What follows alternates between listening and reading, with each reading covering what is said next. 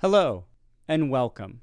Under Maryland State Law, House Bill 270, enacted in 2017, titled Testing for Lead in Drinking Water, Public and Non-Public Schools, schools are required to periodically test the water from their drinking water outlets for lead and take appropriate remedial measures if the analysis of the testing indicates an elevated lead result at a drinking water outlet. In this video, we will be discussing the necessary actions to take after you have received a laboratory report with an elevated lead result at an outlet. As a reminder, per current Maryland law, an elevated level of lead means the lead concentration in drinking water exceeds 5 parts per billion. In other words, greater than or equal to 5.5 parts per billion. Please see MDE's video titled, What is considered an elevated lead in drinking water test result for more information. Throughout this video, please pay close attention to the time frames for each task, as some are based on calendar days and some are based on school days. First, the most immediate action your school will need to take is to close off access to any drinking water outlets with an elevated lead result within 24 hours of receiving the laboratory report. However, if the outlet is not used for consumption by students or staff, then you may instead post appropriate, do not use for drinking, or hand washing only signage at that outlet. In most cases, signage may not be posted at consumption outlets such as drinking water fountains and bottle filler stations. However, there are some exceptions, including consumption outlets only accessible to school staff and/or critical outlets. Please see MDE's Rules and Example Signage for Outlets document on our website or linked in the description below for details regarding when and where to appropriately post signage. The next step is to collect a flush sample from each outlet with an elevated lead result within 5 school days of receiving the lab report. If appropriate permanent signage is posted at a non-consumption outlet, the collection of a flush sample is not necessary and remediation is not required. MDE recommends that schools keep extra sample bottles on hand, so in the event that an elevated level of lead is reported by the laboratory, the school may collect a flush sample as soon as possible from the affected outlet, and ideally prior to closing access to the affected outlet. If access to an outlet is closed before the flush sample is collected, MDE recommends daily flushing of the outlet prior to collecting the flush sample. This is particularly important in cases when there is an extended period of time between when access to the outlet is closed and the flush sample is collected.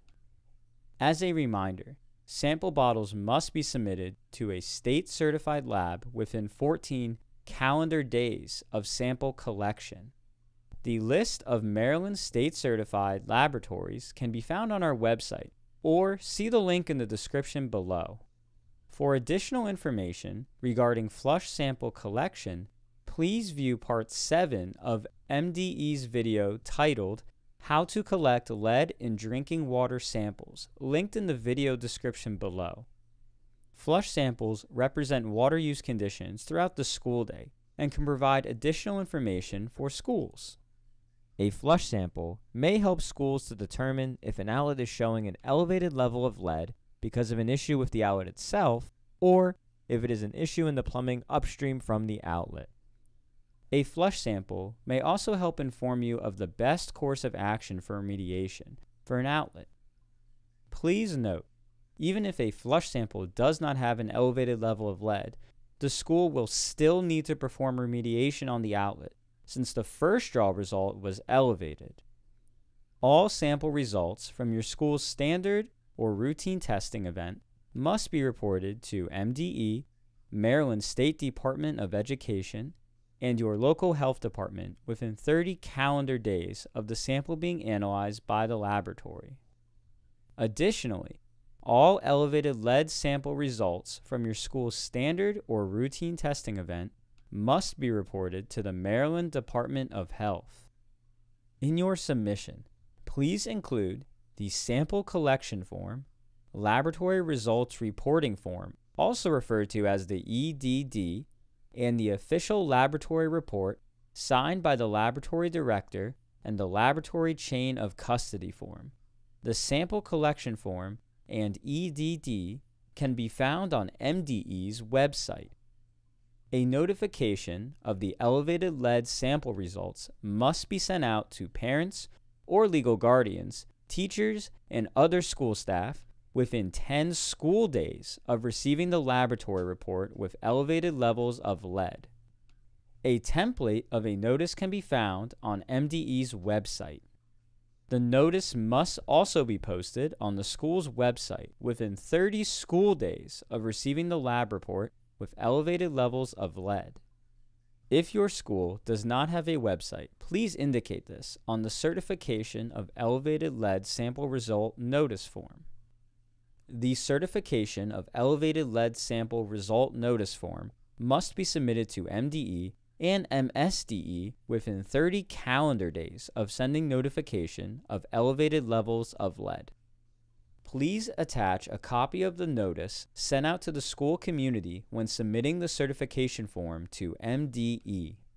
For more information about the certification of elevated lead sample result notice form and the elevated lead sample result notice, please see MDE's video on our website or linked in the description below. The last step prior to performing any remedial actions is to submit a remedial plan of action form to MDE and MSDE within 30 school days of receiving the laboratory report of first draw testing indicated elevated levels of lead in the drinking water outlets. If you choose to post appropriate permanent signage at a non-consumption outlet, this must also be documented on the remedial plan of action form, even though remediation is not required for these outlets.